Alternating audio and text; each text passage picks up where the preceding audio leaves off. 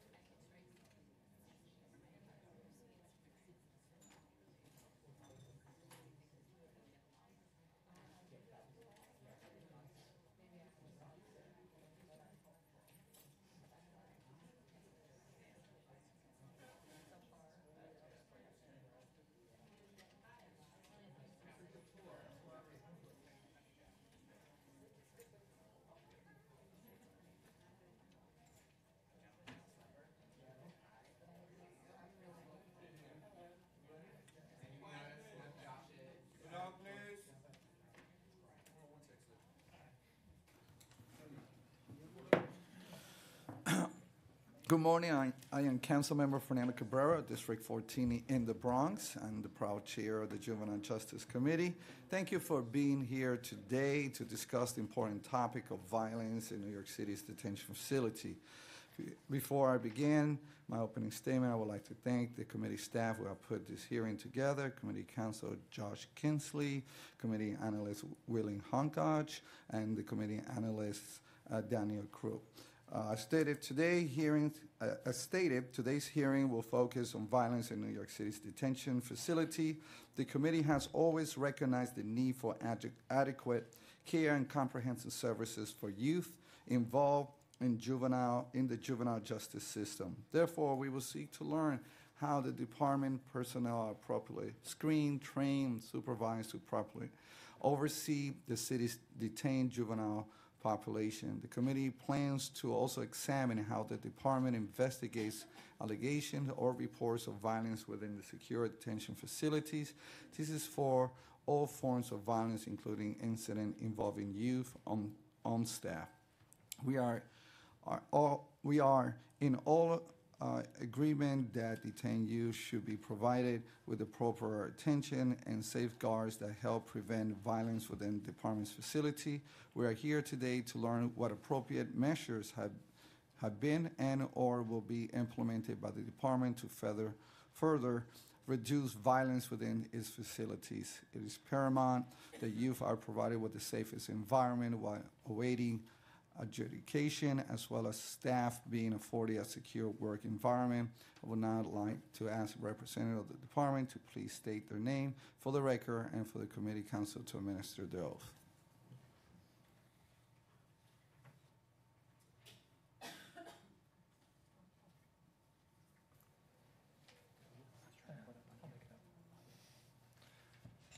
Can you please state your names? Felipe Franco, Deputy Commissioner for the Division of Youth and Family Justice. Stephanie Prusak, Associate Commissioner for Detention. Do you each swear to tell the truth before this committee and to respond honestly to council member questions? Yes. Yes. Go ahead, Ready? Commissioner. Good morning. Good morning, Chair Cabrera and members of the Committee on Juvenile Justice. I'm Felipe Franco, Deputy Commissioner for the Division of Youth and Family Justice within the Administration for Children's Services. Thanks you for the opportunity to testify this morning. The safety and security of our young people and of our staff are of paramount importance. It's only when staff and youth feel safe that we can achieve the therapeutic outcomes we want on behalf of the youth we serve. I look forward to sharing with you efforts that the Division of Youth and Family Justice has made to prevent violence and promote safety within our secure detention facilities. The Division of Youth and Family Justice oversees services and programs for youth at every stage of the juvenile justice process. Our continuum includes community-based preventive and alternative services for youth who are at risk of delinquency and their families. And we provide detention services to youth who are arrested and awaiting court resolution.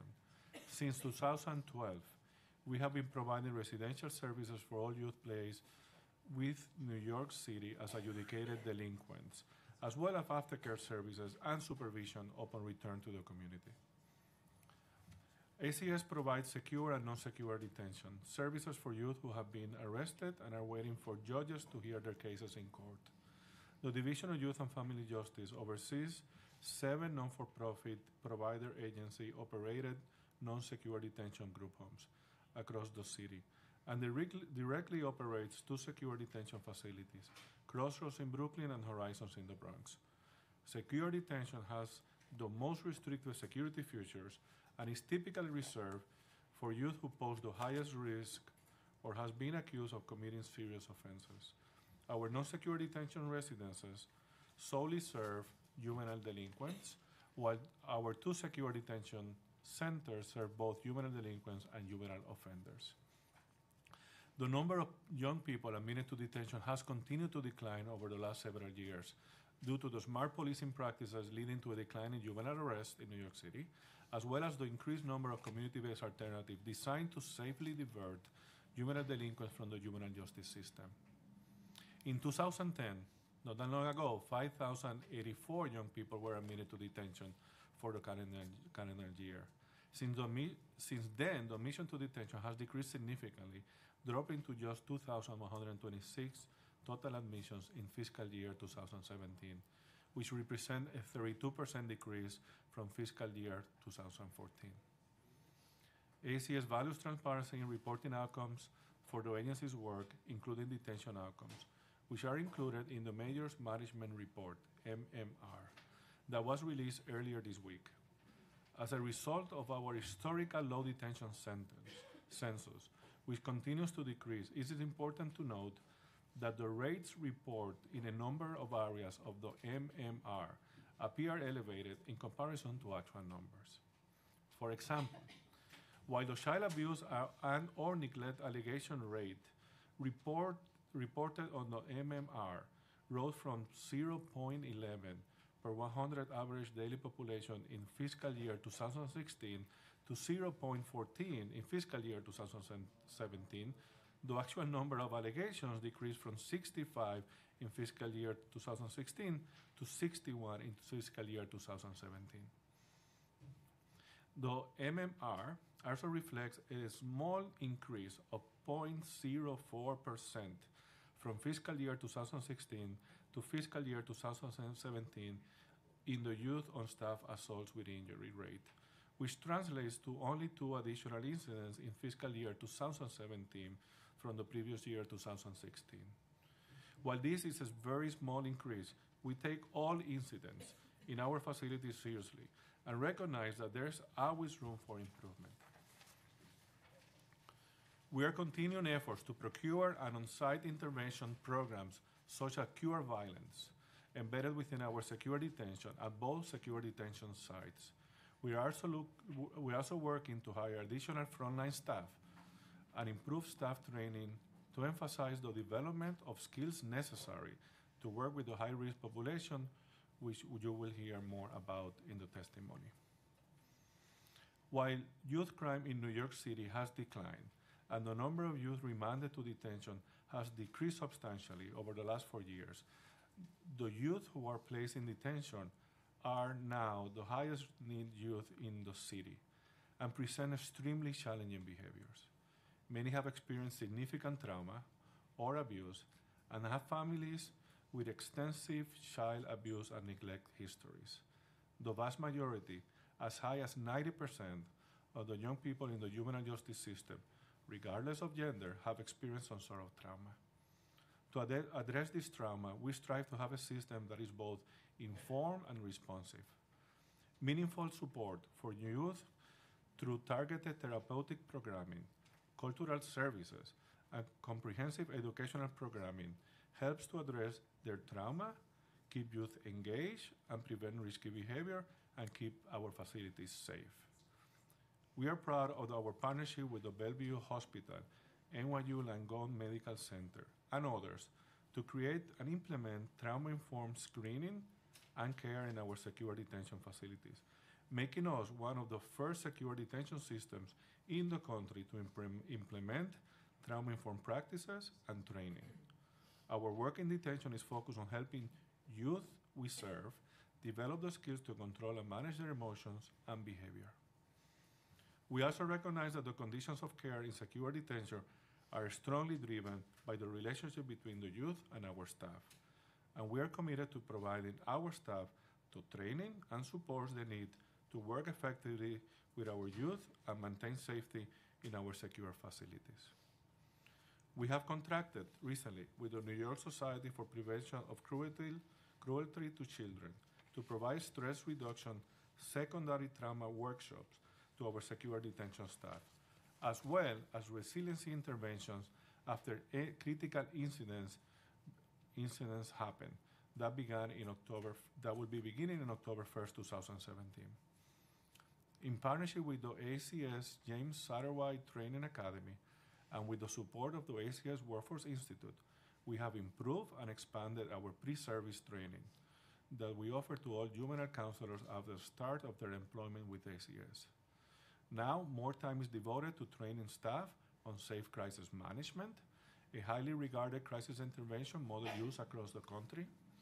We're partnering with external subject matter experts like Bellevue Hospital to provide new training on mental health and trauma and their impact on the youth behavior with practical guidance to our staff for how to work with youth who have mental health needs. Behavior management theory and practice, and on-the-job training experienced alongside more senior juvenile counselors, mentors, and JSA trainers to help the new staff learn the job while still in training. We're partnering with the John Jay College to provide a 6 weeks of peace officer training to all special officers who work in our detention facilities, and have partnered with the CUNY Public Safety Academy for a specialized training for our special officers and front-end security in both facilities to improve practice, minimize incidents, and reduce contraband coming into our facilities. Keeping our facilities safe is our top priority, and we have invested more resources than ever toward reducing contraband and implementing best practices to increase safety and security. While there's no single solution to prevent contraband, our current security protocols and investments in new technology are all meant to reduce the entry and prohibited items into our facilities. Security staff at each facility serves everyone who enters, staff, visitors alike, using magnetometers, wands, cell phone, and other wireless detective equipment. And we have increased random resident and facility searches. Staff uniforms were altered to prevent staff from bringing contraband into the facility, and we added staff lockers to provide more storage for personal items. Our special officers management team and our tour commanders carry cell phone detective equipment as they walk throughout the facility. And we have upgraded this equipment to reflect the most technologically advanced equipment for detecting cell phones even when they are shut off or the batteries are removed. The Division of Youth and Family Justice is working aggressively to implement a team staffing model of care adapted from the Missouri Youth Services Institute, MYC model, within our secure juvenile detention system.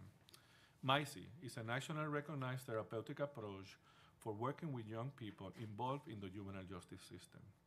Facilitated small groups, interactions, and processes, and the promotion of healthy, productive relationships and interactions are at the core of the MYC group process. These approaches must be administered by caring, skilled, and well-trained staff who work in multidisciplinary teams that include juvenile counselors, case management, and clinicians. These teams of staff working together are the key to helping youth make better decisions and manage their negative behaviors and thinking. We continue to partner with the Missouri Youth Services Institute to train all juvenile counselors and supervisors on the MYC model. 1 week of MYC training has been recently incorporated into our pre-service training program for juvenile counselors, and MYC consultants provide on-site consultations to our detention staff year-round to improve their implementation of this model within our secure detention facilities. Division of Youth and Family Justice has employed Safe Crisis Management, ACM, as our crisis intervention methodology since 2012. ACM was selected over other tools largely because of its intensive focus on helping staff learn how to understand youth development and behavior, as well as prevention and de-escalation strategies that can be used to safely influence youth behavior in lieu or prior to the need of physical interventions.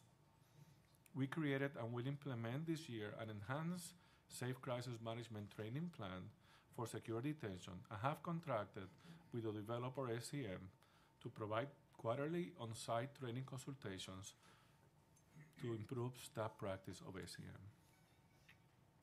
Through our partnership with NYU Bellevue, all secure detention staff receives training in working effectively with traumatized youth and strategies for preventing or mitigating vicarious trauma. The Division of Youth and Family Justice is pleased to continue our collaboration with NYU Bellevue to expand trauma-informed care within detention through the use of evidence-based training for staff and skill development for residents.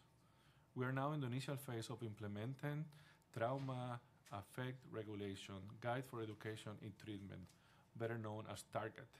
TARGET is a comprehensive trauma intervention specifically designed for use in juvenile justice settings. This effort is supported by a 5-year grant from the Substance Abuse Mental Health Services Administration and is designed to increase staff understanding of trauma and its impact on the youth and staff, reduce institutional violence, and increase youth and staff members' sense of safety, and provide frontline staff with the proven skills for managing the behavior of youth with trauma-related problems as well as their own work-related stress reactions. Thanks for the opportunity to share with you targeted actions that the Division of Youth and Family Justice has taken to fortify safety and security in our secure detention facilities. New York City has a safe, secure detention system where youth go to school every day, where their medical and dental and more than ever their mental health needs are being met. Only the highest risk youth now reside in our facilities.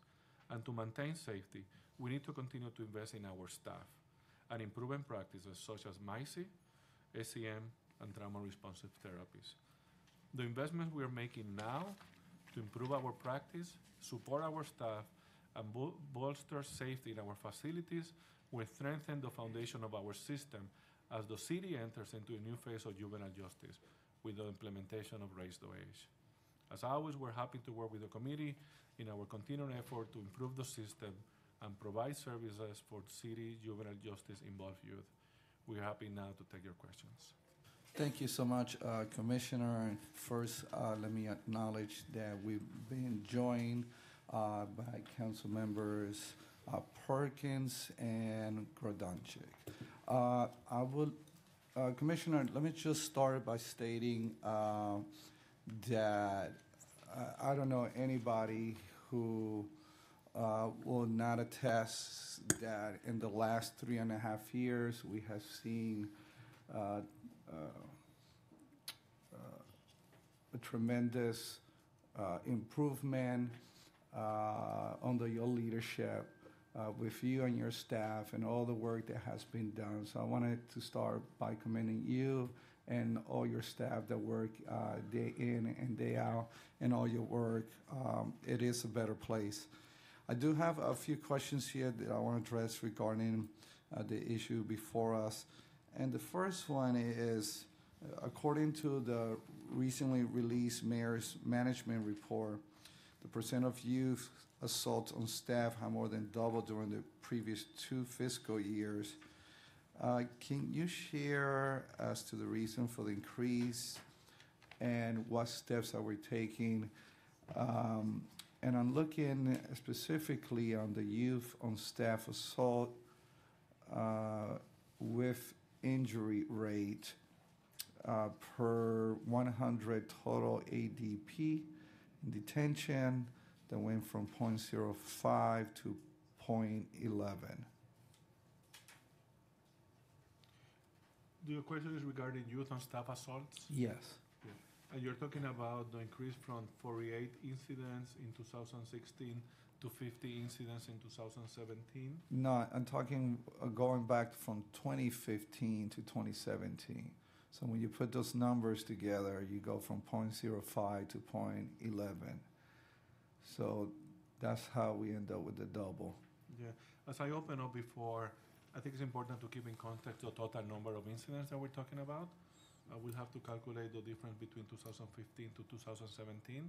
Having said that, I mean, even the change between 48 to 50 from 2016 to 2017 is too many. And as I mentioned before, we're committed to do everything that we can to maintain safe facilities. And we believe the best way to achieve that, which is what we're beginning to do more than ever, is by investing in the staff that makes the difference in the life of these kids. But what's the impetus? What's usually the catalyst for this youth on staff assault? Yeah. Is there like undercurrent that Yeah, I mean, keep you're in being mind, able to assess? yeah, Council Member, as I open up, the city has done an amazing job of reducing the number of kids who come to detention by more than 32%. As I also mentioned before, 90% of the youth that we serve have actually been victims of neglect and abuse. We're working with a population that actually violence has been ingrained into their day-to-day living. The job of our juvenile counselors and our clinicians and everyone else is helping young people that actually have seen violence as a way of communicating to learn new skills. Is by the nature of who we are, we're working with challenging youth that actually, and our job is to help them learn new ways of relating to others. What are the repercussions whenever youth assault a staff? We take that seriously, and we immediately take care of the staff. And I think Stephanie Prusa can talk about our procedures in more detail. Okay. Well, we immediately assure that the staff is okay. We offer them any medical care if they need medical care. If sometimes they feel they can stay, sometimes they feel they need to leave and seek outside medical care. If it's an incident in which the staff feels okay and wants to try to debrief with the youth, and the youth and staff are amenable, we do bring both together to try to find out why the incident occurred. And it often winds up with the youth apologizing to the staff member. Yeah. I also want to emphasize, I mean, there's consequences to any inappropriate Okay, behavior. that's what I was going to ask. Oh. Yeah. And we take that seriously. I mean, there's actually ways of creating consequences within our behavior management system in detention. And keep in mind that all of youth in detention actually have court cases going on through the family court or the criminal court. And whenever one of these things happen, this is communicated to the court and has an impact in their case. So that's the biggest consequence. Is there any other concrete consequences take place within the facility? Yeah, I mean, again, within their behavior, every case is individualized. Within the behavioral management system, there's actually consequences and privileges that are lost. But I think more important, which is what we want to strive for, we actually use the opportunity to understand why the youth behave the way they behave. Yeah, what I'm concerned is there a demoralizing point for the staff where they don't feel safe, where they feel like there was no real consequences that took place, just like there's consequences in families at home. Yeah. You know, you in essence, you have a family at a detention center. What does that do to the morale? Have you done surveys on staff? And what was the outcome of those surveys regarding morale, on youth, on staff assault? Yeah, I mean, we conduct a survey as part of the performance-based standards we are part of in New York City. The survey's results tend to indicate that staff feels safe.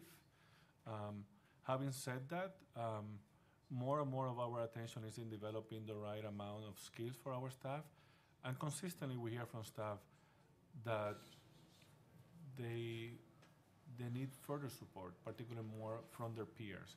We need more staff to serve the young people that we serve now.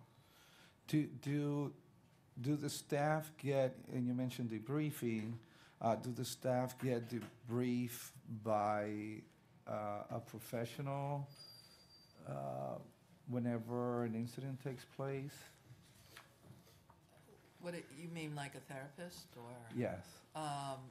Not necessarily at the moment. As We a- have as a- supervisors and managers on staff. We do have clinicians that they can go and speak with if they so choose, especially our psychologists. Our Bellevue staff have offered that service.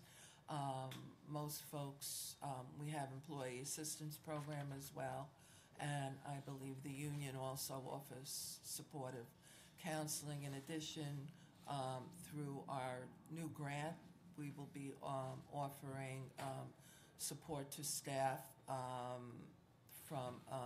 to teach them about their own trauma and the impacts, to recognize it. And we're contracting with, as I believe in the testimony,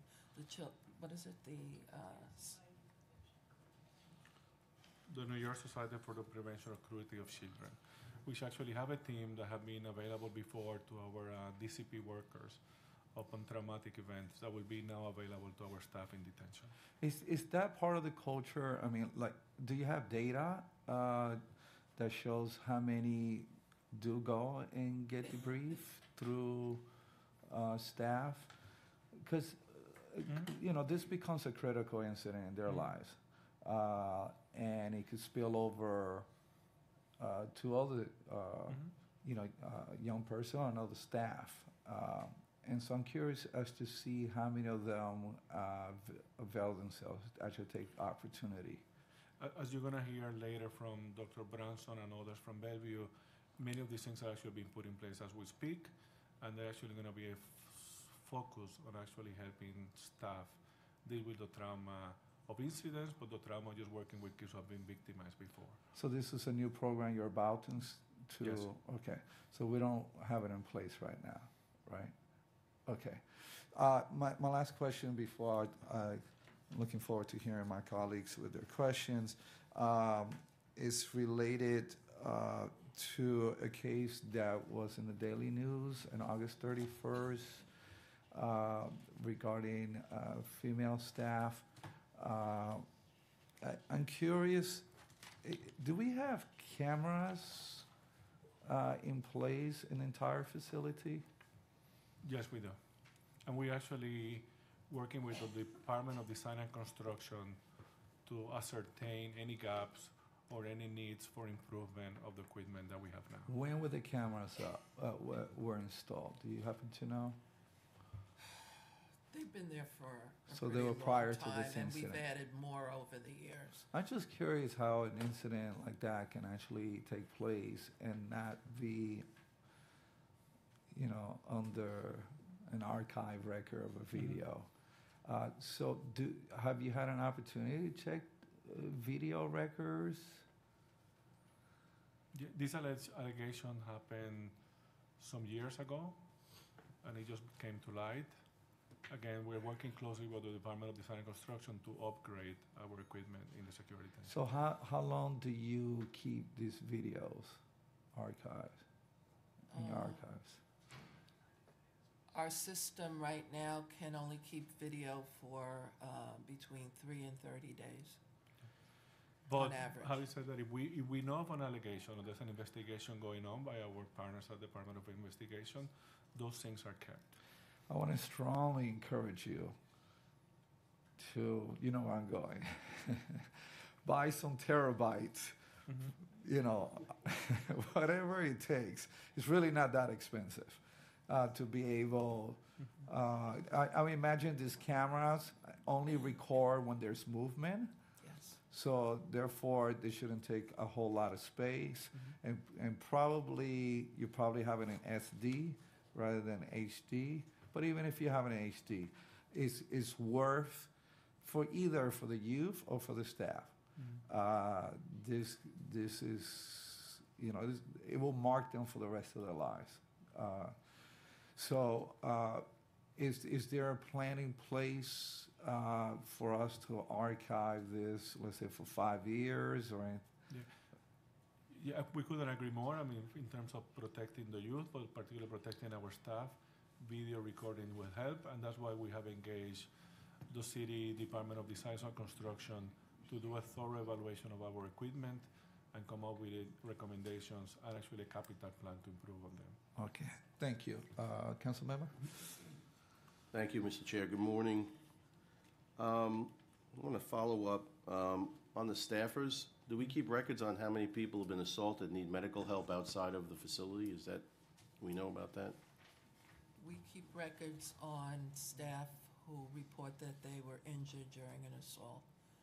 So you have that information, okay. One of the things that I didn't hear in the testimony this morning, and unfortunately, and I know Thrive New York, the city, has been trying very much to meet head on the mental illness crisis. The children that, or the young people that are under your care, so to speak, are they given mental health evaluations when they come in? And can you tell me what percentage of these young people have mental health issues? Ballpark? Yeah, I mean, we have two different ways of looking at it. About 70% of the young people that we serve, when evaluated by the Bellevue team, have mental health diagnosis. And as I mentioned before, when we look at post-traumatic stress disorder, we have actually found numbers as high as 90% of the young people that we serve. So as the city continues to do well in just keeping in secure detention those kids who need it the most, we actually are getting more of a higher prevalence of kids with high mental health needs. Are there separate facilities for these young people? Are they all, I'm just curious about how they're treated. Because so many of them need mental health needs, we have actually invested in facility-wide investments on psychiatry, mental health, psychologists that are available to all young people that we serve. And how often do they get treatment for that? How often do they see counselors? Is it vary? As often, yes, it depends on the individual child. Some youth see a therapist every day. Some youth twice a week. It really depends on the individual child and their needs. Okay. Thank you, Mr. Chair. Thank you. Thank you. I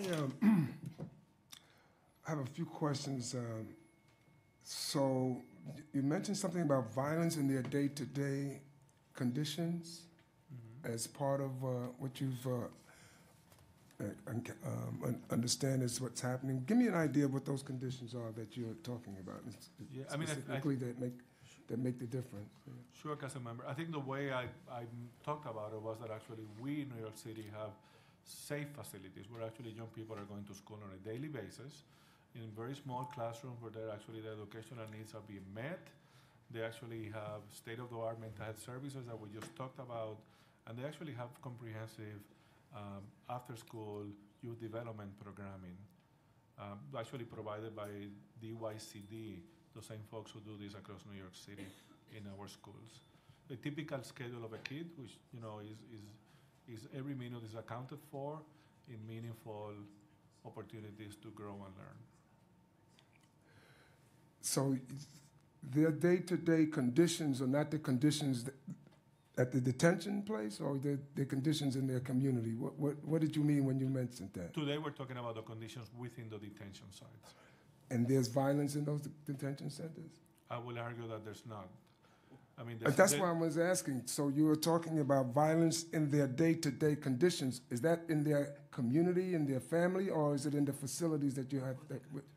Yeah, they come from communities where they're experiencing day-to-day violence? Is that what you're saying?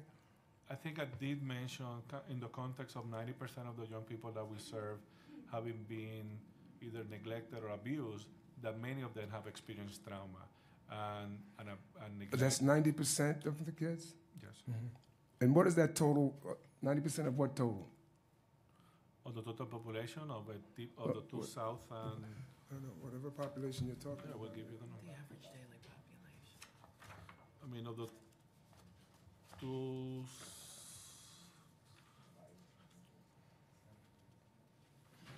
Over 2,000 admissions. Yeah, over the 2,000 youth that we admit in a typical year, when we work with our partners and evaluate their likelihood of being exposed to violence, 90% of them have a history of violence and neglect.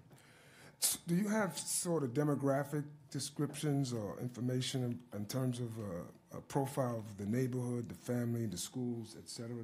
Do you have that? We could Picture? provide, sure, we could provide that information Thank you. Would you please? How soon can I get that information, do you think? by tomorrow. All right, thank you.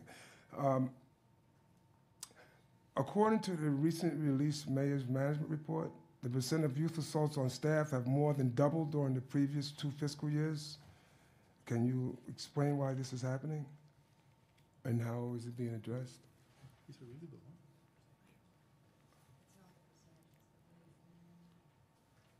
rate has doubled, the actual numbers.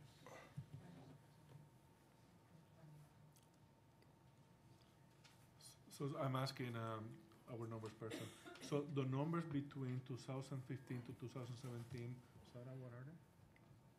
In 15, there were 29 incidents. Yeah, in 15 there were 29 incidents. In 17 there were 50. So yes. What did you say, 15? Yeah, Mhm. they went up from 29 in 2015, fiscal year 2015 to 15 to fiscal year 2017. That's, is that a rate that is, No, I'm giving you now the total number. So you are right. I mean, they almost doubled, 29 to 50. No, the number went down. No, it went up. Yeah. 29. it sounds like it's moving up according to what Yeah, I'm- yeah, I think you're correct. 15 and 17. Yeah. So what are we doing? How do we account for that? Yeah, as I opened up, I mentioned before, we are dealing with more of a risky population than ever before, and that's why we are implementing the initiatives that we presented, such as the work with MICE, who has been proven to reduce violence in other jurisdictions like Los Angeles, Louisiana, and elsewhere.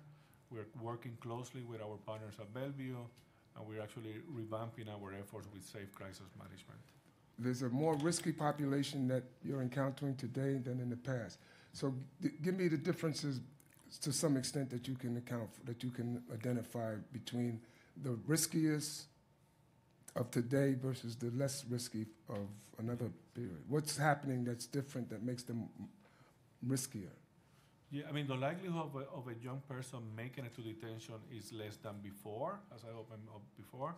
I mean, for example, a good way of thinking about this, not that long ago, 50% of the young people in detention, secure detention, were juvenile delinquents. Today, 71% of the youth in secure detention are juvenile offenders. By the nature of their placement, they come through the criminal court, and they are placed with us because of serious felonies. So do you have like a sort of demographic profile of the neighborhoods and the family and the schools? We have information that we will make to you available by tomorrow. Thank you. Yes. Thank you so much, Councilmember Perkins. I just have a couple of more questions. Can you give us the percentage of allegations of assault/abuse by youth counselors that are substantiated? Last year there was a 30% substantiation rate. That means that only 1 out of every 3 allegations are substantiated. How does that compare to previous years? I believe it's going up slightly. The Justice Center now is responsible for investigating and indicating, and they have a lower level of indication, of criteria for indication. For example, a level 3 indication, which the majority are, would not register on the VPCR, so that Can you mention codes that I'm sorry. that I'm confused about? So if you could explain me the levels and the VCR. Right. Unlike OCFS used to investigate child abuse allegation for the state, now the Justice Center does that. Their registry is called the Vulnerable Children Child Protection Registry, Vulnerable Person Child Registry, VPCR. And that's like the, what used to be the State Central Registry, SCR. So they investigate all incidents of child abuse called in. Can you account why are we getting more false allegations than before? I think it's the other way around. Oh, the other way around. Yeah, So we're getting, and again, I think it's a change in practice. I mean, historically, it used to be reviewed and investigated by OCFS. The state created the Justice Center, which actually is a separate agency that actually has a significant amount of resources just to do investigations. And actually, that has created a different threshold, much higher than before. so the criteria has changed. Yes. So we're kind of not comparing It's apples with potential apples. for harm is the criteria. I see. So what you're saying is kind of hard to compare the numbers from, let's say, 2 years ago with this year's because the criteria has changed. Yes. When did the criteria get changed? It's just the thoroughness of the investigations done by the Justice Center. And that just happened when? 2013. 2013, we believe, but I will double check. The Justice Center was created by Governor Cuomo. Okay, so the last 4 years then is being pretty steady. Mhm. So that still wouldn't account why the numbers have changed within the last 4 years. Yeah, and again, the rate of substantiation has changed. I don't know if it has changed in any significant way. So when we look at the numbers, I mean, that difference between 26% to 30%, that actually translate between 17 cases that were substantiated the previous fiscal year to 18 cases that were substantiated this year. One more. So we're talking about one more case. Okay. Gotcha. All right. Last question I have, unless my colleagues have another question, is related to the progress. What progress have been made to retrofit detention facilities to allow for transfer for adolescents from Rikers Islands to ACS managed facilities? So as I mentioned before, we're working closely on a daily basis with the Department of Design and Construction. Actually, design has actually taken place for Horizons, and I believe that actually some of the repairs are actually began at Horizons, and they also going to start at Crossroads. And the anticipated day of completion will be? We need to get everything done that we need to get done by October 2018. And you believe that we'll be able to finish? We're working hard at it. Okay, fantastic. Well, thank you so much. Again, thank you for all that you do and for taking care of our youth in our detention center. And with that, we'll have our next panel. And we'll ask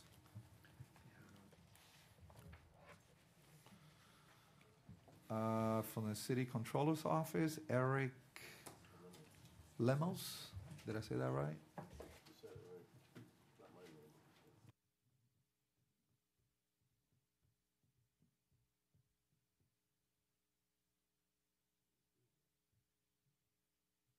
Mr. Eric Lemos, Controller's Office. If you're here, you could come. Not here? Okay. Are you Eric Lemos? Okay, great.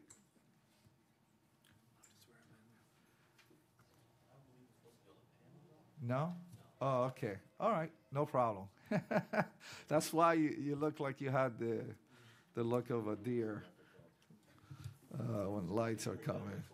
All right. So with that, we have James Davis. I think this is Davis. I'm sorry, from ACS, and Dr. Christopher Brown from NYU School of Medicine. If you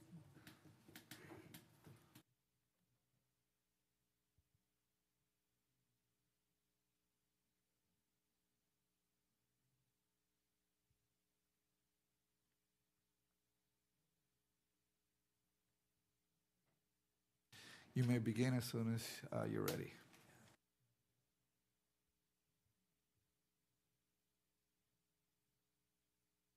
You have a PowerPoint, right? Do you like to use, or you just?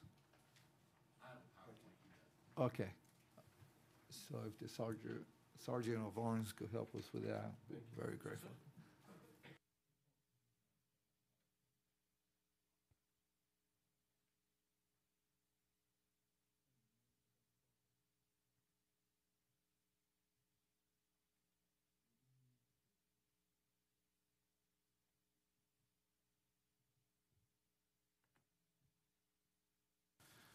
Okay, you can begin as soon as you're ready.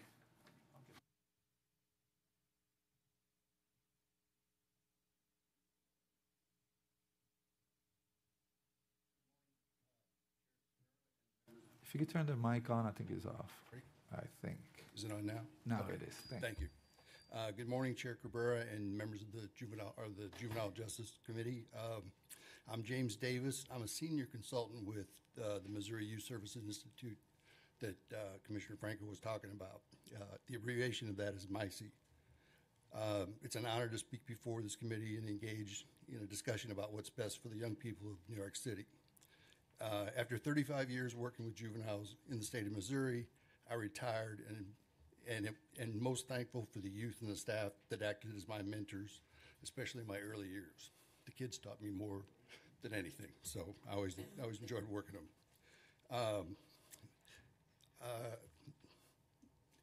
So after that, Mark Stewart, who is the director of MYCC, invited me to be part of the division of youth. He was the director of the division of youth services for 17 years. And he's always been a youth advocate, and he invited me to join MYCC to provide consultation and training for systemic change in other states. So we've been in several states. We just happen to be in New York now. I don't work for ACS. I work for MYCC. I'm a contractor, so I'm not an ACS staff. So when Mark offered me that opportunity, it was a dream come true for me to come to New York City, be a part of this process. It's a wonderful experience. I joined MYCC in 2008 after my retirement and became involved in New York City's Close to Home project in 2012. That's when we were establishing a program with OCFS called Brooklyn for Brooklyn. This was the transition period for Close to Home as young offenders were moving from upstate secure facilities to the Close to Home facilities in the city. That was putting them closer with their families, which was the major part of it, in smaller units. My role was and still is coordinating a team of 6 MYCC consultants who were training and coaching the Close to Home private provider network. Over the past 2 years, my responsibilities expanded to include training of all staff within ACS's 2 secure facilities, Crossroads and Horizons, on the Missouri model. And we're not trying to bring a model to New York. We're trying to bring the best practices of the Missouri model to New York. And so those practices are what we're out there training and coaching in. Before I describe the work that I've been doing in detention, I'd like to provide a brief description of MYCC, the MYCC model itself. MYCC's goal is to provide a safe, secure environment to facilitate their therapeutic change. And this is accomplished through the work in 4 areas. The first area is leadership in their organizational structure, safety, supervision, and structure, group work and facilitation skills, and facility environment. These basic pillars form the foundation of the MYCC approach, and they're interconnected to establish and maintain a safe environment for growth and change. Relationships are always the key to the approach. When staff and youth see the same faces every day and they build a community, they get to know each other, which is at the root of it. We all know that these youth have some difficulties managing relationships, and so you remember when you showed up as substitute teachers, what happened. So we want the same staff, same faces, working with the same youth all the time. We started the training, and we trained the teams as a team. So we started training, rounds of training, and each team, the complete team was in there, the staff, the frontline staff, the therapist, everybody was in the training, and so we had one team and one vision. That continues through weekly unit team meetings, and when new staff are assigned, we make every effort to schedule them consistently in the same unit. This consistency offers stability and provides opportunity for relationship building. Youth are supervised 24/7 by staff utilizing eyes-on supervision and therapeutic positioning. This combination of supervision, structure, and engagement places staff in the best position for early intervention and relationship building. We want them structured and engaged with eyes on supervision at all times. The peer group is also essential and it acts as a change agent for safety and change. We believe safety is everybody's role and responsibility.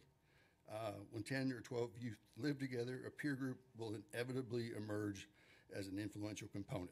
The recognition of the peer influence and the intentional development of the positive culture of the group influences on other peers in the group to maintain safe environment.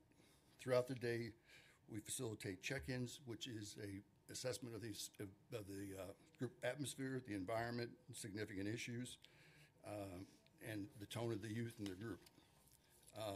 Their peer group is essential. When an issue arises, circle-ups are used. We pull the group together for a circle-up to resolve conflicts, organize activities, movements while recognizing strengths and progress. Each night, there's a 60 to 90-minute group meeting facilitated by a trained staff. During that meeting, youth in the group they address issues more thoroughly and go deeper into develop skill sets and core competencies. For example, most of the youth have challenges with managing their anger and how to channel it. The group will explore origins of the anger, identify a safety plan, and then strategies for de-escalation, and then make a commitment about how they'll help that person with those skill sets. During these 2 years in the working with Crossroads and Horizons, we provided follow-up coaching and implementation for sustainability. This included a leadership training as well as training resulting in an increased team cohesion, improved definition of roles, therapeutic planning using the line of movement, which is basically what's under the behaviors, what's causing the youth to act the way they're acting. Regular staff facilitate check-ins, circle-ups, and wrap sessions, as well as unit group activities. We believe staff must be safe in order for youth to be safe. We have a saying, if one's not safe, no one's safe. So that's our motto. Safety for staff looks more like security. Enhancing staff security requires supervision and feedback on performance and a sense that their colleagues are concerned about everyone's well-being. Reporting to the same team each day with the same youth provides added security because staff get to know the youth, their triggers, and what coping skills to keep the unit safe. Lastly, security means going home at the end of the shift to their families having made a difference with the youth's life. They all signed up to make a difference with young people's lives. Staff safety, from my perspective, is not an incident-driven set of events. Instead, safety is a 24/7 process. You have to know program to know safety in that context. How does staff treat the youth? How do they greet the youth? How well do team members interact and work together? Does the unit feel tense, like something might happen? How does staff position themselves? When staff enter the unit, how do young people introduce themselves? Does the living area look clean, neat, organized? Is the language respectful? Are youth engaged? Does the group know and understand the schedule and so they can prepare? Do youth help each other? Does it seem that staff are engaged, ready to move if needed, but not on edge waiting for an incident? What is the conversation between youth and staff? Do frontline staff believe they are a change agent, or are they just there to observe and report? So they need to have meaningful involvement in their role. NYCC helps to develop all these components in juvenile justice settings to create a safe and secure space for youth and staff. We look forward to continuing our work with ACS and with the partners at Bellevue and JKM to improve best practices within the secure detention setting in New York City. Once again, I thank you for your time and an opportunity to discuss the best interest of youth in New York City.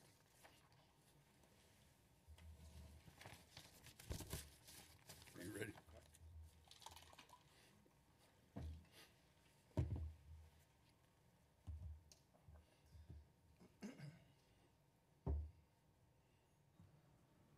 Good morning. So good morning, members of the committee and the rest of y'all. It's a real pleasure to be here. My name is Dr. Christopher Branson. I'm a child psychologist and assistant professor at New York University School of Medicine. And I'm going to be talking about the trauma-informed care work we're going to be doing in detention with a particular emphasis on what we're going to be doing for staff. So real quick, I won't bore you with my background, but I myself am a former juvenile offender. It's the whole reason I became a psychologist, so I can tell you that safe facilities are very important to me.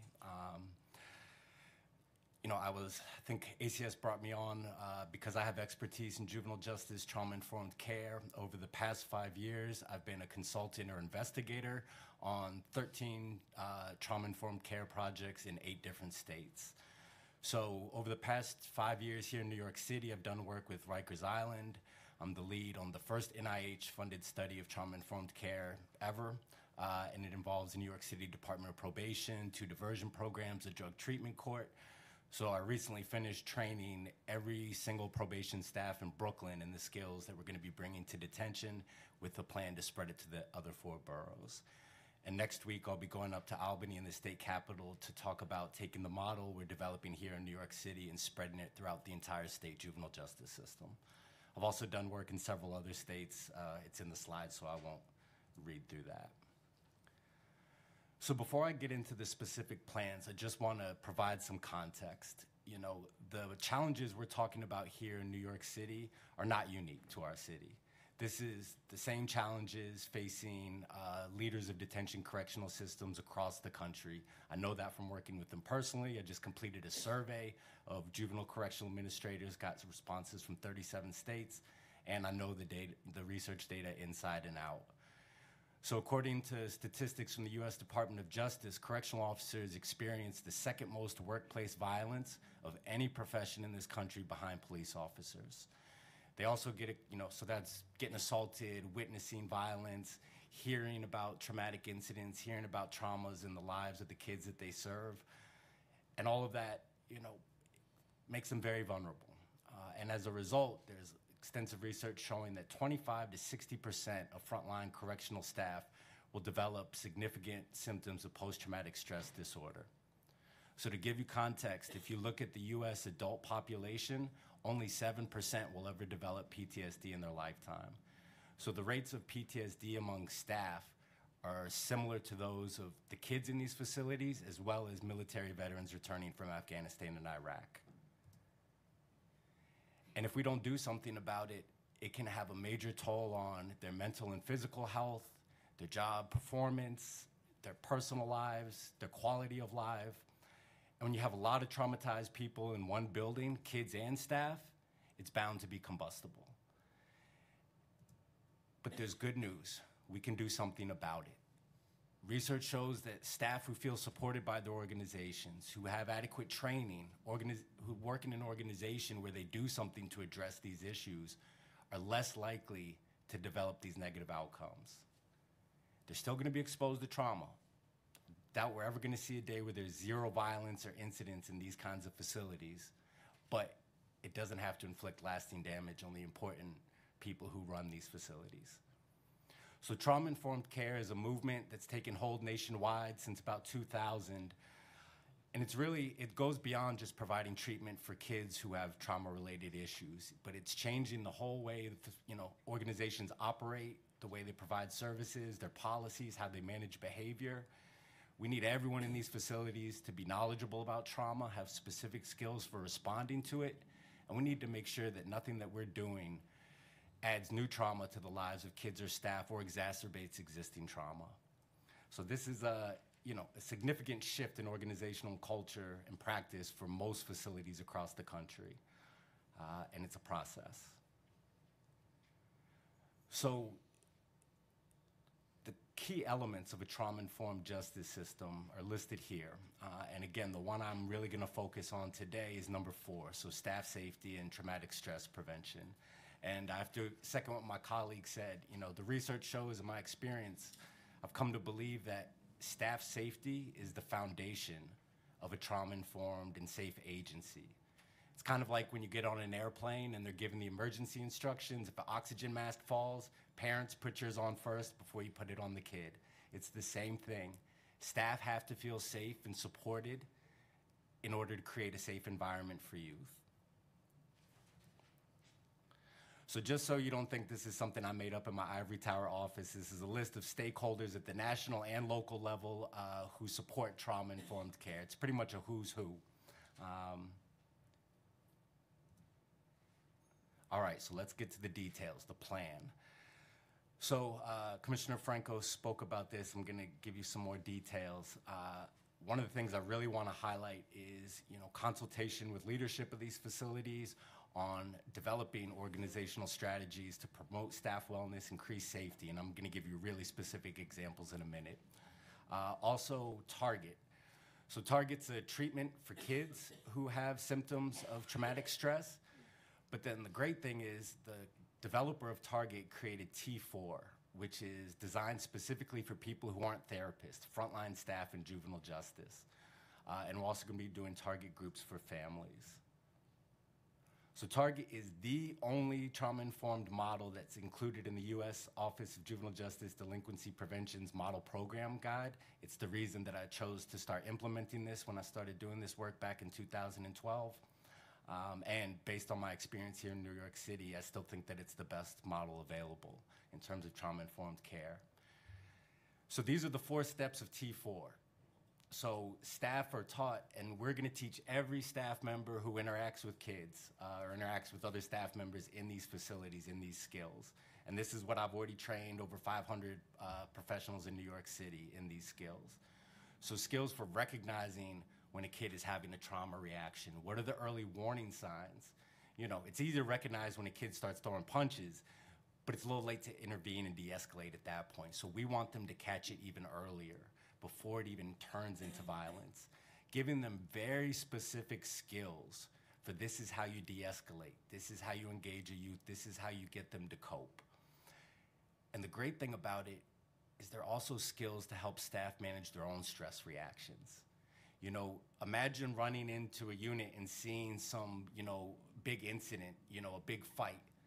Imagine your heart pumping, the adrenaline, going through your veins. If you're not at your A game and thinking clearly at that moment, you might run in and escalate it, unintentionally do something that makes it worse. So these skills help staff manage their own reactions so they're not reacting out of fear or anger, but reacting with best practices. And beyond the data, which I'm gonna share a little bit with you in a minute, the reason I believe in this, because correctional officers at Rikers Island tell me it works. Probation officers tell me it works. Staff I've trained in other states tell me that they've been able to prevent potential riots and fights and get kids to apologize and feel safer and more effective in their jobs.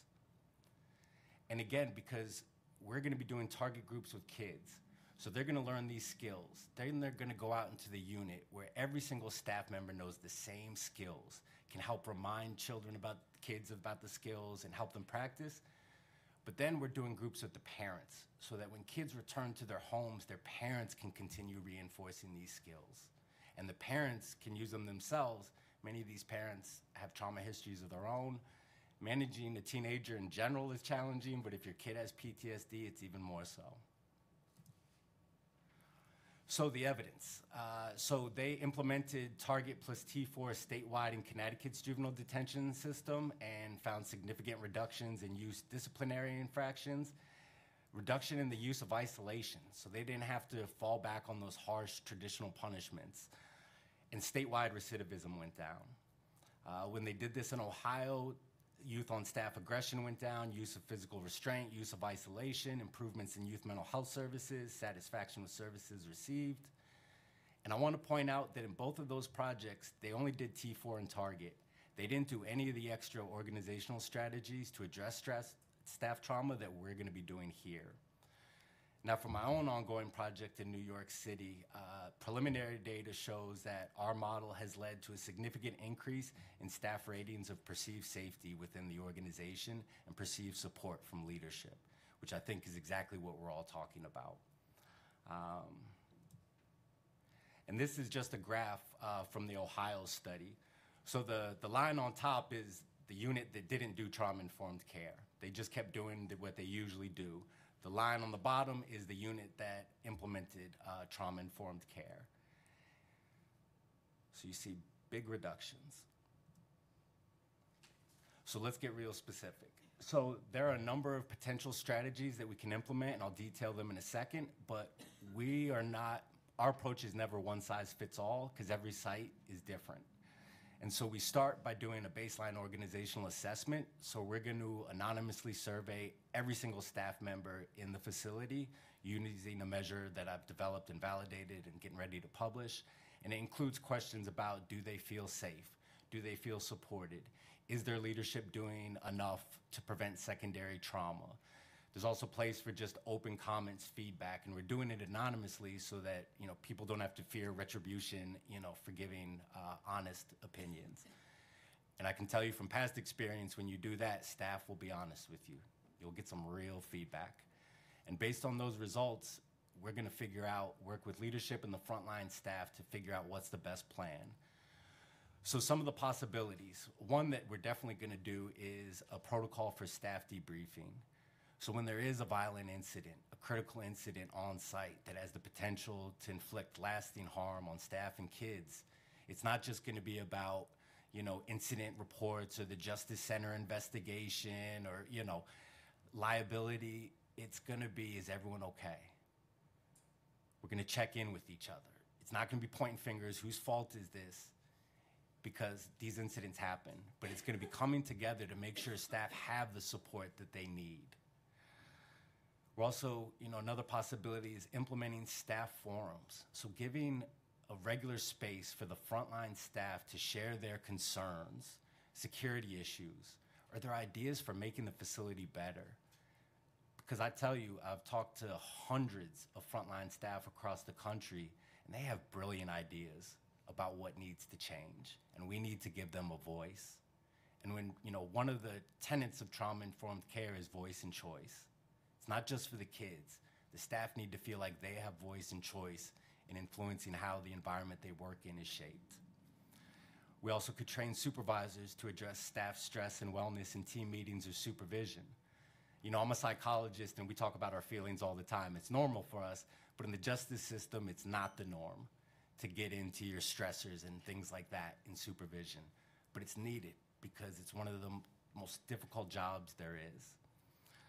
On-site peer support groups is another possibility, something I've done with agencies I've worked with. Also continuing ed workshops, you know, teaching additional skills that support staff wellness, their ability to manage stress, so stress management, mindfulness, meditation, yoga, training on, you know, working with youth with mental health issues. But then a lot of those things are preventative, but there are gonna be staff who go on to develop symptoms of post-traumatic stress. And we can't just let them flounder. We have to do something about it. So, you know, my team has been pulling together. We've been vetting every New York City mental health center that we can to find out who are the people who really have expertise in treating PTSD. We don't want to just give staff a long list of numbers of random therapists. We want to send them to the best of the best because they deserve it. And last, you know, this may sound like a small thing, but recognizing staff successes. Because staff in these centers, they only get publicized when there's something in the New York Post or on the night news. No one ever talks about the kid who sends them a wedding invitation years later because that staff meant so much to them. It's one of the reasons, and staff, they care about these kids and they beat themselves up when something bad happens, I can tell you personally. So we need to recognize them for the good work that they do. We need to support them. Because I gotta tell you, I'm a former juvenile offender. I didn't get into this business to help juvenile justice staff, but the longer I do this work, the more I truly believe unless we do right by them, we are never gonna do right by our kids. Thank you very much. Thank you so much, and I'm glad that you end up with staff successes, because last year we had the opportunity to honor in both detention centers the staff, and it was really over the top. The accolades and the presentation, that when I walked in, I was really, really pleased, and we gave citations to all the staff. And I agree with you. Who does not want to be affirmed that what you're doing makes a difference? I think at the end of the day, we all want to feel like we're making a difference. I have a quick question regarding two things. Your graph, the tick increases safety in juvenile justice facility. I noticed when you see the graph, they were both going up.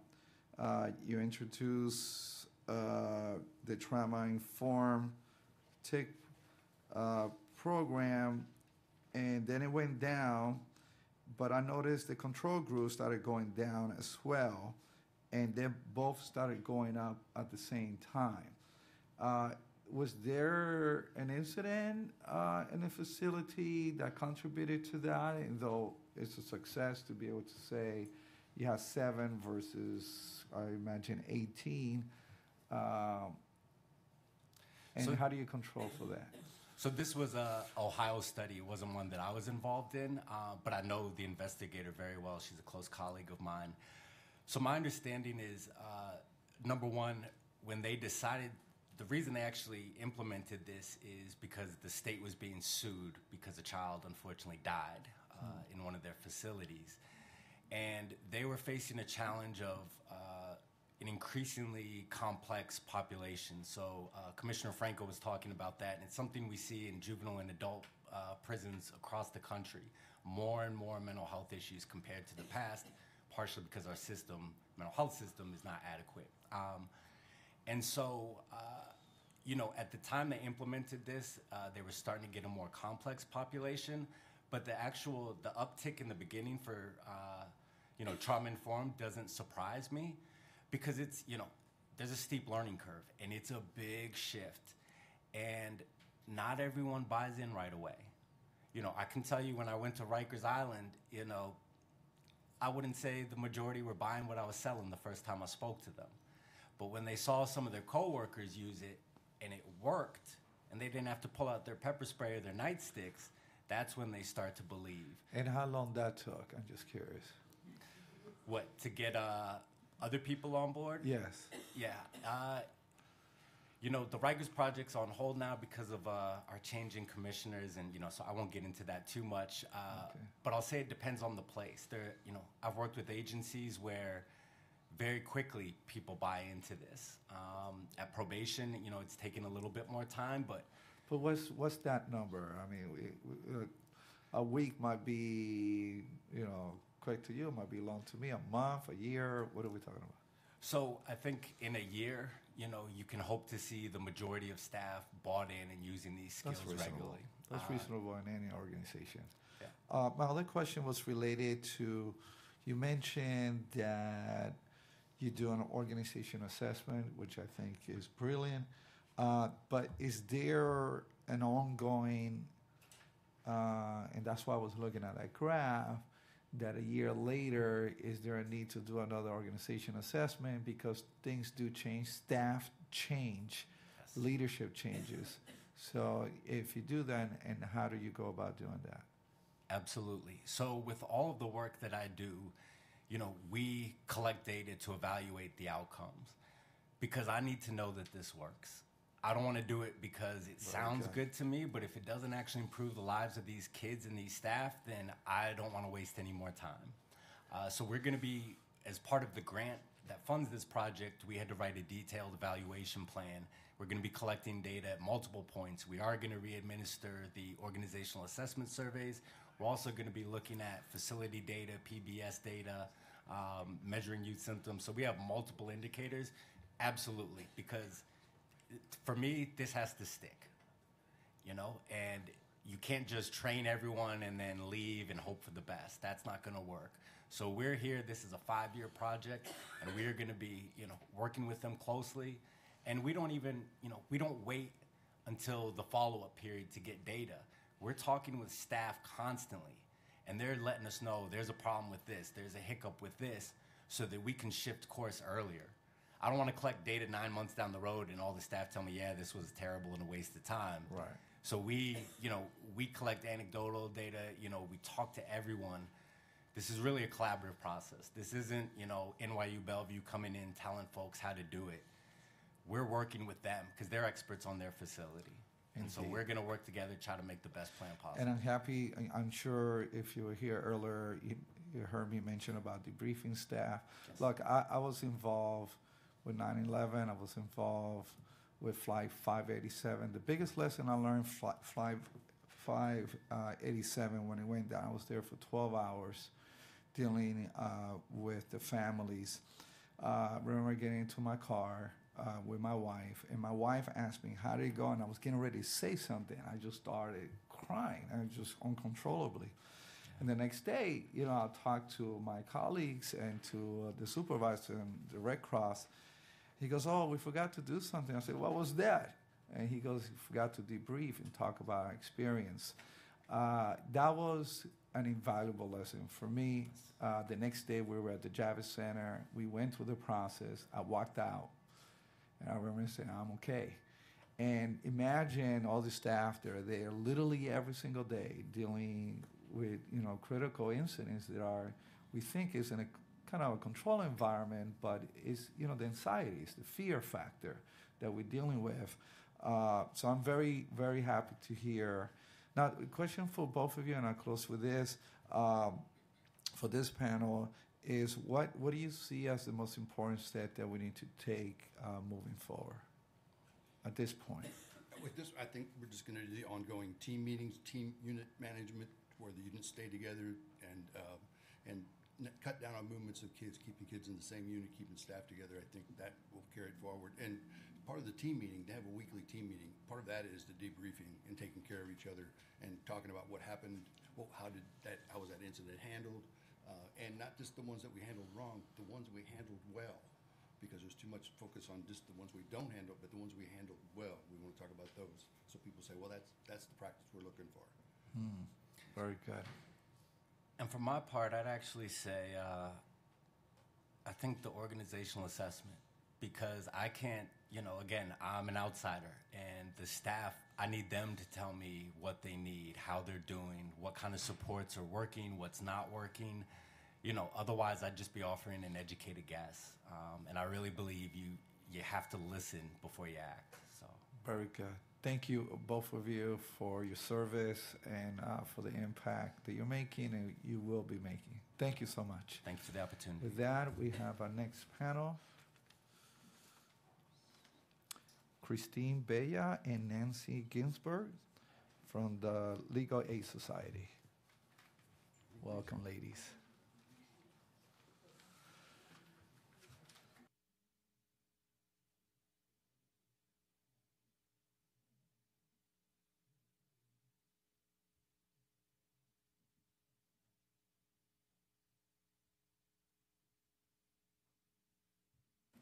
You may begin as soon as you're ready.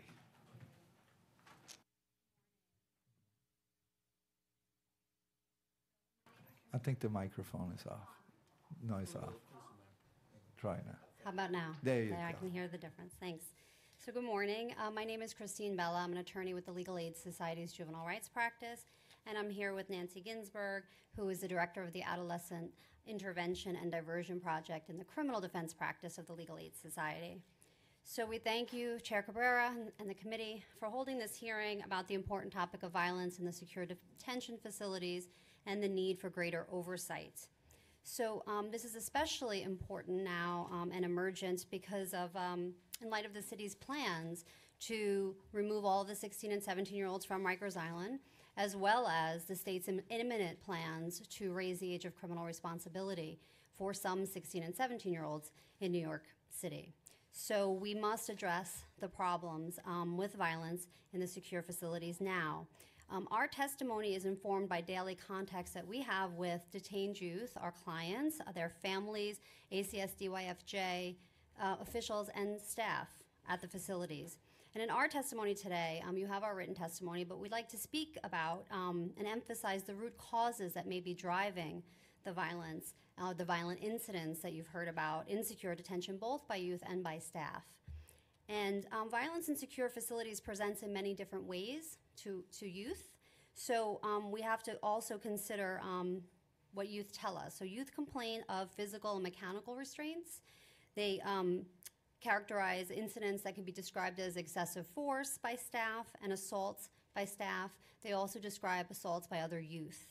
So we have to look at violent incidents across many different measures. So our clients also report that even when staff are aware of a threat by a youth, say another youth, they sometimes fail to intercede, and that would lead to further conflict. We have heard from youth sometimes that staff may instigate conflicts, which leads to violence. So all of, we say all of that because we really need to look across the board, not just at the youth, who I understand may be responsible for some of the violence in the facilities, but really let's look at the root causes. Let's look at what is driving the incidents, and let's look at what we can do for both youth and staff in the facilities. The prior panel really, I think, echoed what we believe is critically important is providing this trauma-informed care, and that trauma-informed care must be presented to both youth and staff as well. So we know that effective training and supervision and trauma-informed care are necessary tools for the successful management of these facilities, and we urge ACS to continue its efforts in that regard. We want to see staff better able to de-escalate conflicts and violent incidents. We want to see staff better able to respond with behavioral interventions and modifications, and we also want to see collaborative responses with mental health, and we want to see restorative practices and interventions. We prefer that to having our clients or young people arrested in facilities, which often may be a consequence of some of the incidents that you've heard about.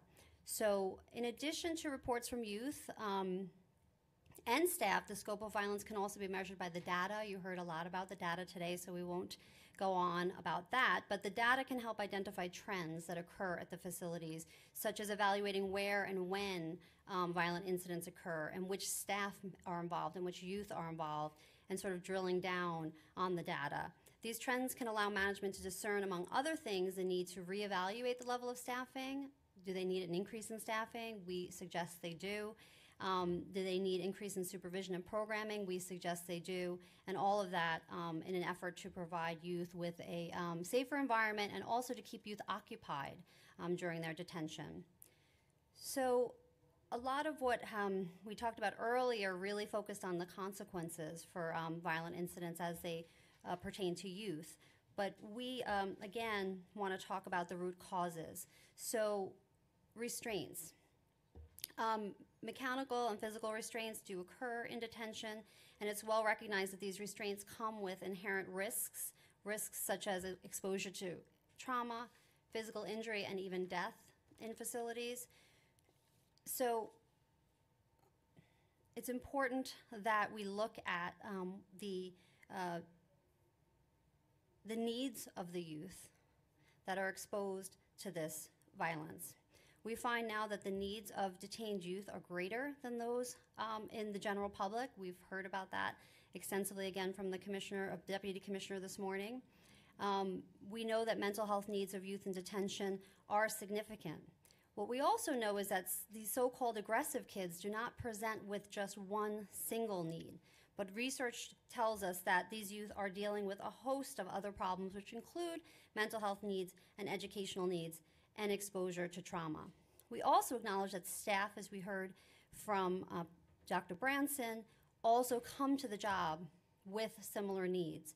They come to the job from similar communities. The communities that we know that drive admissions to detention, such as Bedford-Stuyvesant, East New York, Harlem, the South Bronx, and the Rockaway, these neighborhoods share significant problems of poverty, inadequate services to meet the high needs of its residents, low-performing schools at times, and higher than average rates of health, mental health issues, and violence.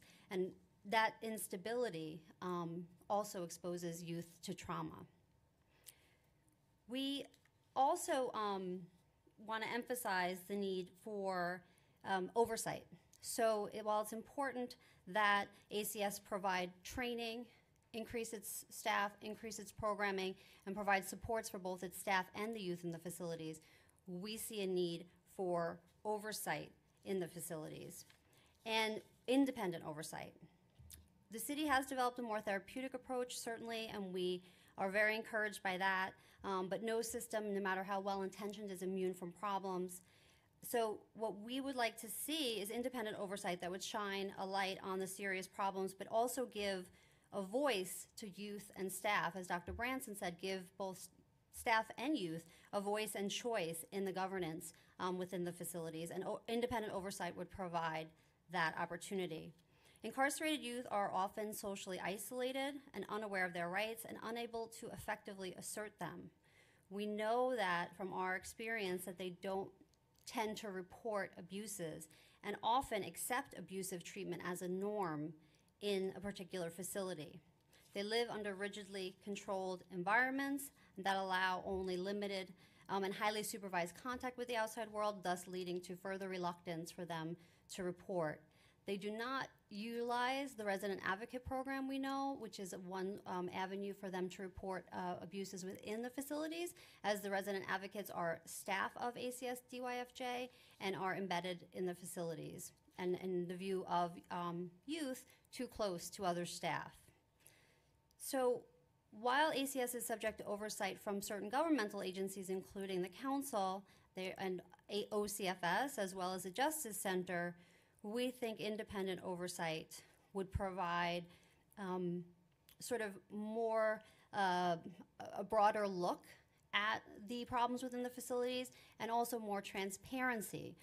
Effective oversight would include as essential elements the following: independence, unfettered and confidential access to staffing and resources, additional staffing, the power and the duty to support findings and recommendations to the public, so not just being able to evaluate the problem, which many of these internal governmental agencies do, but also to report out for transparency purposes to the public. And we think a multifaceted approach to evaluating the treatment of youth would provide for better outcomes for safer and more humane conditions. So just a few recommendations that we want to call from the testimony that we've provided to you, the written testimony. We think the increase in treatment and programming at appropriate levels for staff would prevent idle time and improve outcomes. We think that an increase in staffing and training would certainly improve outcomes. We think that arresting youth for physical altercation should be a last resort, and we urge programming to include interventions that are both appropriate for youth with mental health needs, as well as provide behavioral modification techniques and restorative practices. We again echo the need for the increase in training and hiring additional staff to alleviate burdens on overstressed staff. With regard to the LGBTQI community, while we are encouraged by ACS's efforts to create a culturally competent environment, we also ask that they meet the requirements of PREA. We want to ensure that they are meeting the requirements of PREA, which is the Prison Rape Elimination Act, by ascertaining which youth identify as LGBTQI and ensure that those youth receive the individualized safety assessments that they require. We want to make sure that that's in place. And lastly, as I laid out more fully in the testimony, we would like to see the development and implementation of a multidisciplinary oversight body. I think Nancy has more to add. I'd just like to address the issues that came up earlier about the increase in the percentage of juvenile offenders.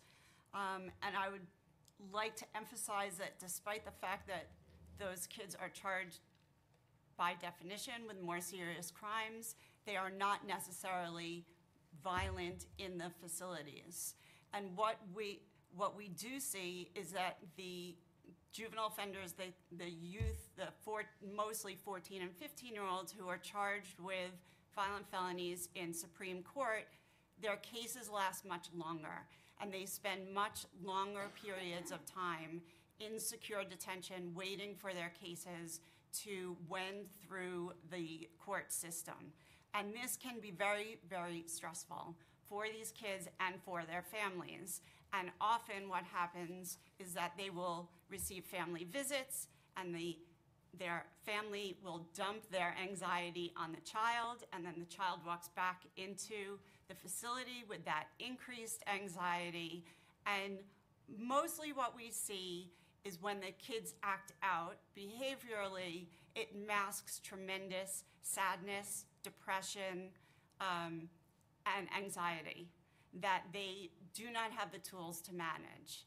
And I could not really agree with Dr. Branson more that it is very difficult to manage a group of kids trying to manage this set of issues without the tools to do that when you as the adults do not have the tools to help those kids. And so we do credit ACS. Since Bellevue has gone into the facilities, we have seen a tremendous uptick in true identification of the kids' mental health diagnoses and true treatment. And we believe that that has contributed to a much better environment. There's much more coordination of treatment between the treatment providers and the frontline staff. But I could also not agree with Dr. Branson more that this is an incredibly stressful environment, both for the teenagers in that building and the adults. And the adults need a lot of support, and they need not to be working double shifts constantly. You can't be exhausted when you're going into those facilities. They usually go home to their own children and have to deal with the problems and the issues that their own families have, and then they come back, and all of the trauma from their own life comes in and gets compounded in that building. And we have seen staff really, really work for our kids, really advocate for our kids, try to help them manage the issues that they're dealing with. We have also seen staff struggle, and there needs to be supports for those staff who are struggling and to try to raise their level of competency so that they can address the needs of those kids. As far as what Dr. Branson was talking about the Rikers reform, I can say I sit on the Adolescent Reform Advisory Board, and we have seen, I would have to say, remarkable advances in the adolescent building on Rikers Island. And it is true that there was a lot of resistance in the beginning, but ACS actually has taken part in that process, and DOC has adopted many of the practices that they are using in secure detention to the staff benefit and to the youth's benefit. And so this is a very complicated area where I think many, many jurisdictions are struggling with this because of the level of need among these populations and within the neighborhoods that feed the court system.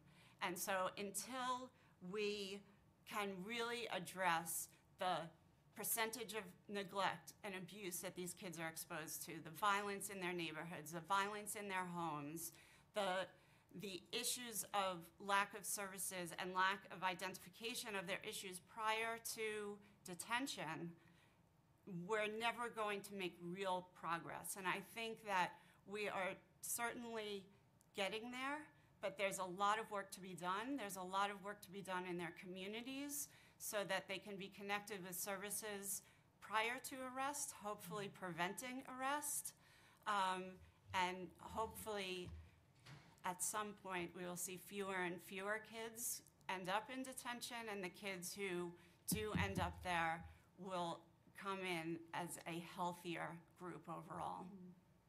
Well, thank you so much, and thank you so much for what you do for young people. I have a few questions. You mentioned that we need more staff, but what I hear from the other side is that since the population has greatly decreased, and that we have more than enough staff. So since we have less kids, now the ratio between staff and student has become smaller and become more manageable. Did you mean to say that we need, rather than more staff, but better trained staff? I really think it's both. Okay. I think that there are certain kids, and we've certainly seen this on Rikers as they move through this reform, there are certain kids in the highest need group where the ratio for those kids can be 2 to 1, or 1 to 1, or 3 to 1, where it is an all-day behavior modification model, where they really work with those kids until they can rejoin a general population and not upset the larger group. You happen to know what the ratio is right now, by chance? On insecure detention? Yes. I think it's still 1 to 8. 8 to 1 1. to 8. 8 to 1, yeah. Okay. So I think we're not asking for a massive influx of staff, Right. but I think part of the problem, and perhaps once the training is enhanced, when you have a body of workers who are traumatized and are stressed out, they tend to call in sick a lot. And I think that we hear that a lot from the detention facilities, that people just don't clock in. And then other staff members have to cover for them. And so it's more of a staff management, and we do believe that if services are enhanced for staff and they receive more support and better training, that you are less likely to see that phenomenon. It's not so much an overall number of staff that are going into these buildings, it's who actually shows up and who's available for the kids and for each other as supports to the staff. I'm also heard about having more mental health services. Can you be a little bit more specific? Because right now, I thought we had like the best of the best, not only in mental health, but also in also recreational activities. I mean, the overall plethora of services that they get and from the best. I mean, we had Carnegie Hall, from Bellevue, NYU. We have the best legal services. I mean, so I'm just curious to know, what else do we need? I just speak to programming. One of the consistent complaints that we get is that not all programming is available to all youth. So there may be difficulties between youth on a particular unit, and so certain youth can attend programming and other youth are kept from programming. But they kept because it may be because there is conflict between youth that needs to be addressed, and the same for even school programming, whether a kid may be brought to school or not. So while those are, there certainly are challenges in managing youth that are in conflict with each other, and which is why we need sort of this collaborative approach with mental health, and we need behavioral interventions, and we need restorative practices to resolve that conflict. Not all programming is available to all youth to keep all youth occupied in a constructive way. So it may not be necessarily bringing in additional programming, but making sure that all programming is available to all youth. Okay, that makes sense. We've been joined by Councilmember Barron. Councilmember Perkins has a question. So, significant in this testimony is that race matters significantly, but it doesn't respond to that racism. But it acknowledges it, but it doesn't respond to it.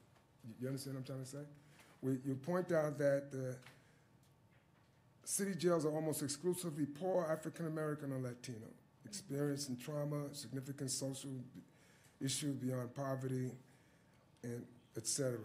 And you identify the communities, for the most part, Brownsville, et cetera, that they come from. So if racism is kind of evident in this, how do we deal? What are you saying we should do? Well, I mean, I would suggest that racism exists, across the board, which is leading to and driving to the disproportionate minority contact between youth and police, youth and the courts, and then youth that are being then directed to detention. So this is a much bigger challenge, and what we're seeing is, and I think these numbers are significant, and each and every time we testify, we try to make sure that the council understands who we're talking about, who these youth are. They come from the same 5-10 zip codes in New York City, from the same communities. So certainly culturally competent services are important to the training for staff, but what we want to make the point also that the staff come from the same communities. And so it's not as if we're suggesting that the staff are acting in a manner that's racist towards the youth, but there are racial factors that are certainly driving the number who is admitted to these facilities. I guess my concern is I consider the youth the victims of something called racism. And so I'm not judging the staff because they're just fortunately employed and hopefully committed to the concerns that we all have.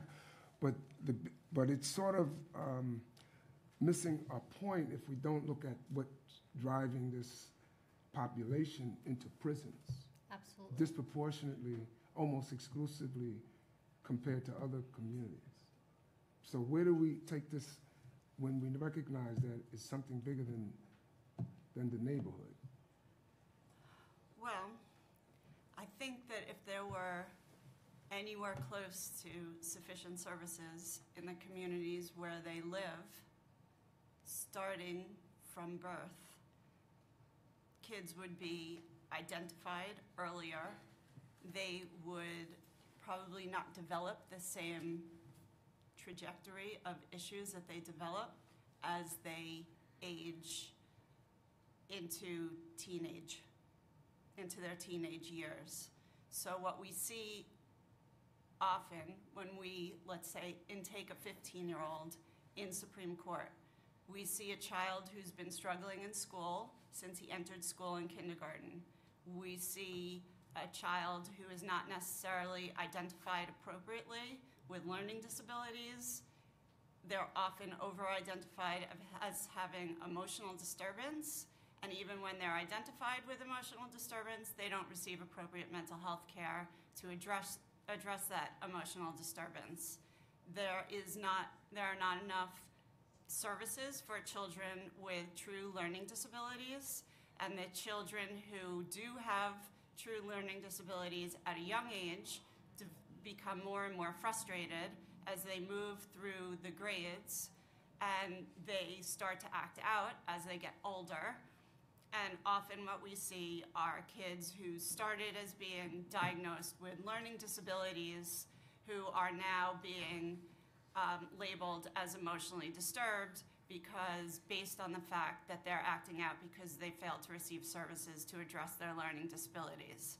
They often come from families with generational histories of mental illness that has either gone unidentified or untreated. The level of mental health service in many of these neighborhoods is beyond subpar. There are long, long waiting lists for parents, for siblings, and for these kids to access services. So if you can solve that, that would be great. Right, and and certainly, the backdrop to that is the youth live in more heavily policed communities. Their schools are policed, their communities are policed.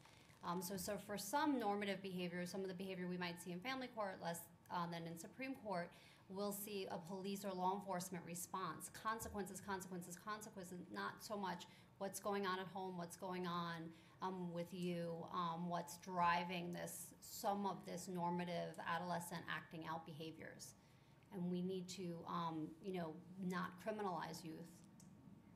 And our position really isn't that there shouldn't be consequences, because all kids need to learn that there are consequences to their behavior, and they need to learn to modify that behavior. But if you don't address the reasons why they're getting into those issues, consequences never will solve the problem. The consequences, the easiest thing that we do is teach them consequences. We put them in jail for life, or we might as well put them in jail for life, because once they go, they're crippled for life in many respects. But they're not the consequences should not be the ones to bear the consequences. It should be those who create the circumstances, the environmental circumstances, the lifestyle circumstances. So we're blaming the victim is what I'm saying, I guess. And we need to face that and recognize where do we get beyond them and get to what we're doing wrong systemically, racially, and with our prejudices that subject them to this inevitable consequence. Right. And what you're talking about largely, we're talking about creating preventive measures that keep young people from coming into contact with what we perceive to be racist institutions where they're disproportionately represented. And that is a tall order, but certainly we should be looking always at prevention. But I also am saying we should also look at the racism that's taking place. Absolutely. Okay, because it's not just some people seem to be prevented, and other people seem to be quite the opposite. I think that's our point. Exclusively invited, Yes. to say the least. Yes. So I just want us not to miss the point that we have a bigger issue here at work in our communities, and it's affecting not just those who are the targets, but also it has a ripple effect that affects all of us, Absolutely. you know, even those who are white. Yeah. I think that's our point, is that the fact that we're only seeing 5 to 8 neighborhoods feed the system is a demonstration that children in other neighborhoods that are better resourced are being prevented.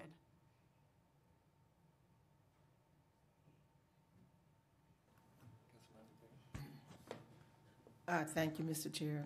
Thank you for the panel coming and sharing their thoughts on this matter.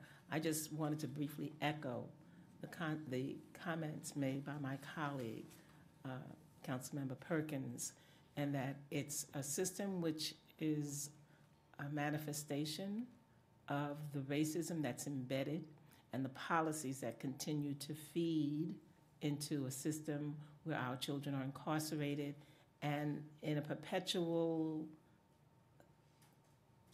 motion of being in the system and providing that for the system until we address the conditions in the neighborhoods before children get into that. We've got to look to see what we're going to do in the system. The chair did arrange for some tours, and I did go to Crossroads and Horizon and had a chance to talk with children. And my first love and my first profession is as a teacher.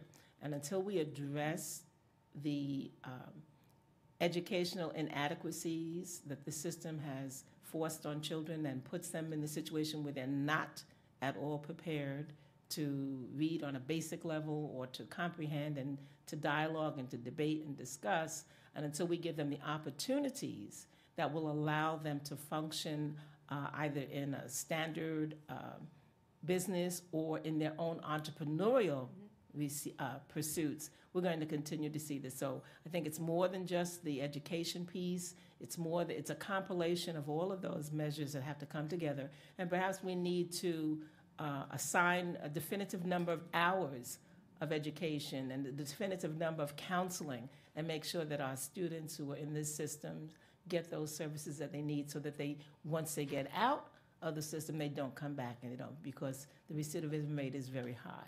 So I just want to thank you for coming in for your presentation. Thank you, Mr. Thank Chair. you for your work. I want to thank my colleagues for staying all the way to the end.